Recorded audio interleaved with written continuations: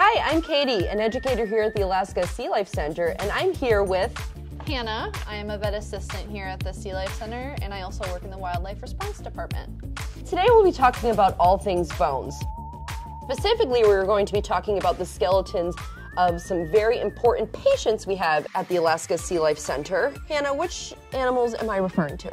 We have 2 sea otter pups right now at the Alaska Sea Life Center. Even though they're both the same species, their skeletal structure and skulls look a little bit different because of their different ages. We didn't know exactly how old both of these otters were, so we did look at their teeth to determine their age.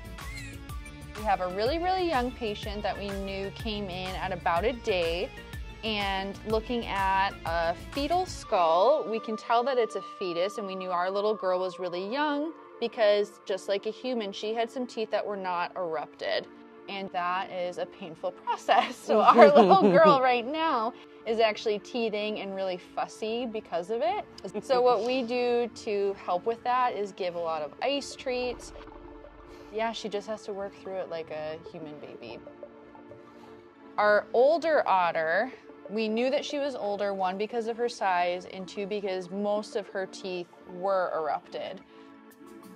So her teeth weren't fully looking like this. She was still pushing some teeth through, but because she had most of them, we knew that she wasn't necessarily going to be drinking out of a bottle. She would probably rip the bottle apart.